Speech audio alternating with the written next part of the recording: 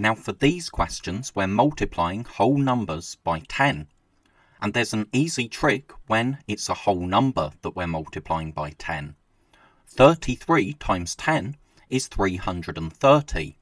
So we just write the number with a 0 on the end, because 10 has one 0. So 580 times 10 is 5,800. Again, that's just 580 with a 0 on the end. And 83,854 times 10 is 838,540.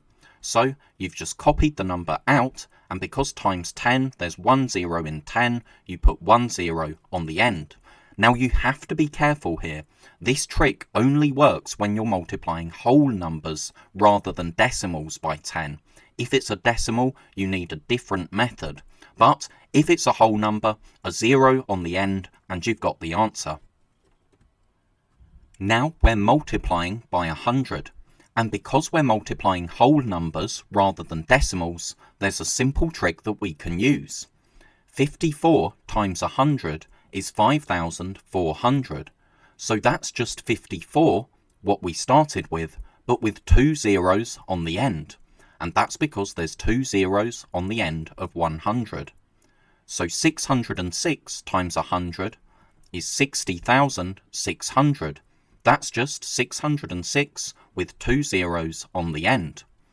And 4,030 times 100 is 403,000. That's just 4,030, but with two zeros on the end, because there's two zeros in 100. Now, this trick is really simple, but you have to be careful because it only works with whole numbers.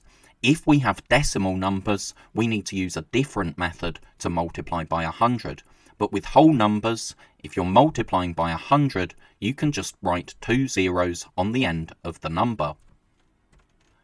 Now we're multiplying by 1,000.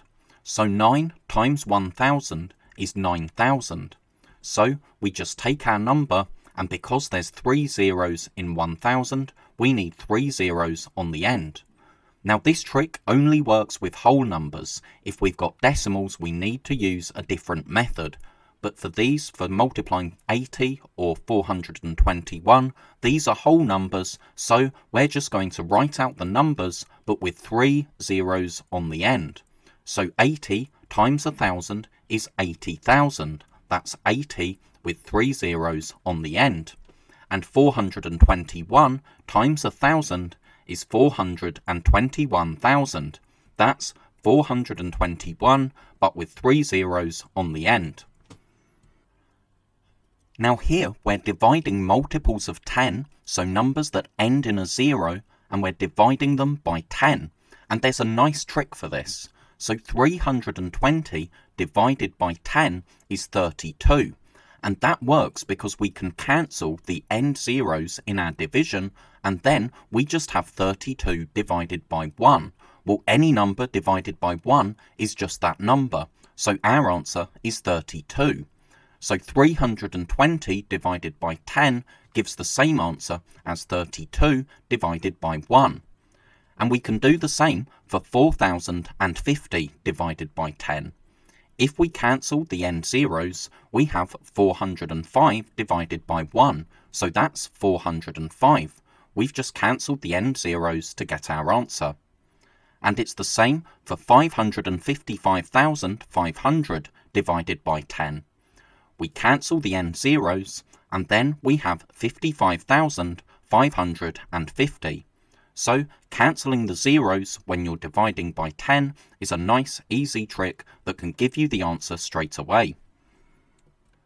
So here we have multiples of 100, so numbers that end in two zeros, and we're dividing by 100. So there's a nice, easy trick for this. 5,600 divided by 100 is 56, because we can cancel two end zeros, and then we have 56 divided by 1, and we know any number divided by 1 is just that number, so our answer is 56. So 5,600 divided by 100 gives the same answer as 56 divided by 1. And we can do the same thing for 15,000 divided by 100. We can cancel two end zeros, so then we have 150 divided by 1, which is 150. And we have to be careful here. We still need this zero. We can't cancel this zero because there's two end zeros in 100, so we can only cancel two of our end zeros in the dividend. So 15,000 divided by 100 gives the same answer as 150 divided by 1. Now 430,300 divided by 100. When we write it out and cancel the end zeros, we get 4,303, so that's our answer. And again, you can see what we're doing with the end zeros. Now we have numbers that end in 3 zeros, so multiples of 1,000, and we're dividing by 1,000. So 7,000 divided by 1,000 is 7, because we can cancel 3 end zeros, and 7 divided by 1, well, any number divided by 1 is just that number, so our answer is 7. So 7,000 divided by 1,000 gives the same answer as 7 divided by 1.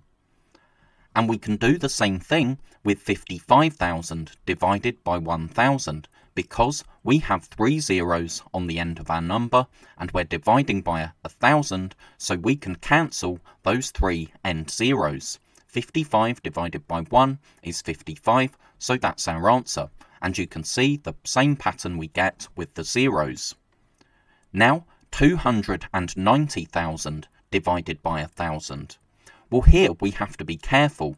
We have 4 zeros on the end of our number, but in 1,000 we only have 3 end zeros, so we can only cancel 3 of our end zeros. So 290 divided by 1 is 290, so that's our answer. And again, you can see what we're doing. We're cancelling 3 end zeros because there's 3 end zeros in 1,000.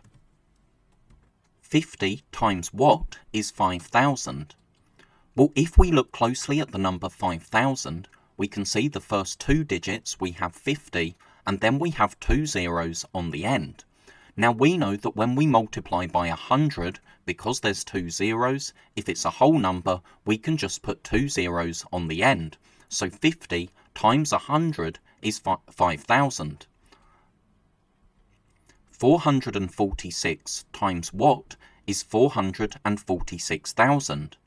Well, with 446,000, we have 446, so the number we started with, but then with 3 zeros on the end.